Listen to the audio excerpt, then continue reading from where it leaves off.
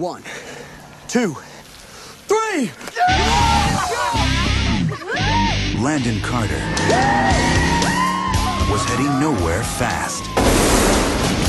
What, are you gonna expel me? It's time for you to start spending time with other kinds of people. Don't blow it, Landon.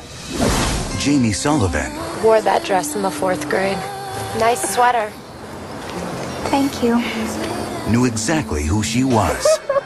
So what's your deal, huh? You don't care what people think about you? No. Now, two people who had nothing in common I need help with my work. Landon Carter's asking me for help. Please. Okay. have everything to learn from each other. Landon Carter is coming here. Dad, I'm not a child. Well, it's him I don't trust, not you. Landon, where have you been? Nowhere, man. What's with you, man? It's like you don't even have time for your real friends anymore. Hey, Carter. So I'll see you after school? I'm in your dreams. Welcome to the planet. This girl's changed you and you don't even know it, man. Come on, Jamie. Open the door, please. Listen, Jamie, I was hoping we could...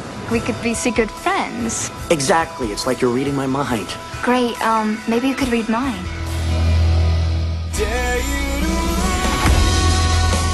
Jamie, I miss spending time with you. Prove it. This is about me, okay? This is not you. We are through.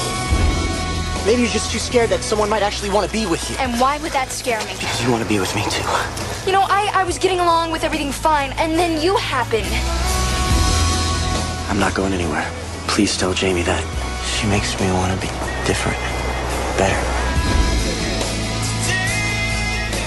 I might kiss you.